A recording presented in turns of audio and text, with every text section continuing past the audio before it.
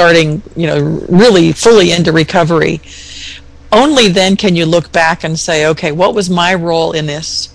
How did this happen? What were my feelings? What were the other person's feelings? What role did I play? What activities? What could I have done? What would I do differently? You begin to have a more objective view of that relationship. And sometimes you'll see things that you know that you did wrong. Sometimes you'll see characteristics of yourself or your partner that in the long term it was never going to work. So there's all sorts of things. Each relationship is very different. But the coming together, that the fact that you were so attracted to each other to actually end up and to be married and for 13 years and to have children, there's a lot of bonding going on there. There was a lot that you two shared. At some point, it no longer worked. And so uncovering that, it's an analysis step in my 5 E's to Recover. I call that an explore step. So we explore what happened, and then we try to extrapolate the lessons from that. So I think people only do this if it's a conscious process. Most people just bounce along and get ready for their next relationship. But if you take the time to do the introspection and the analysis, the lessons are there.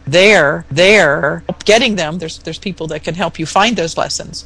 But I think there's an awareness that first has to come as the first step, and then a commitment to actually look into it, because sometimes it's difficult.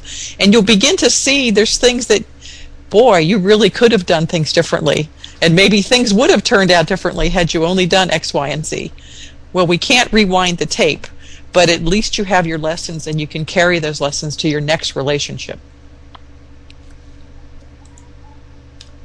Yeah, exactly, which brings us to how do people avoid making the same mistakes? Because what I keep seeing out there in the world is that people keep repeating. Actually, they keep getting involved with the same type of people that didn't work at the first time, the second time, the third time. So how do people avoid that? Well, there's serious work that needs to be done when a relationship ends if you really want to grab those lessons. It's difficult. It could be painful. It could be a process where you explore to the very depths of your soul what you brought forward as far back as your childhood and some of your expectations.